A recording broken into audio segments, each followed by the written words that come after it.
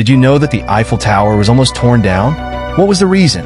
The Eiffel Tower was completed in 1889 as the entrance icon for the Exposition Universelle, a world's fair held in Paris to celebrate the 100th anniversary of the French Revolution. However, after the exhibition ended, the tower was only permitted to stand for 20 years.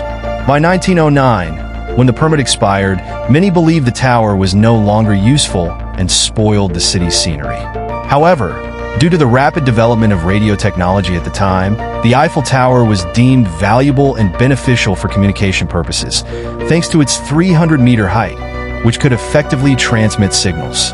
As a result, the tower was allowed to remain standing. Gustave Eiffel, the designer, successfully convinced the authorities to keep the tower by demonstrating its scientific value and usefulness in wireless telegraphy experiments. In the end, the Eiffel Tower still stands today,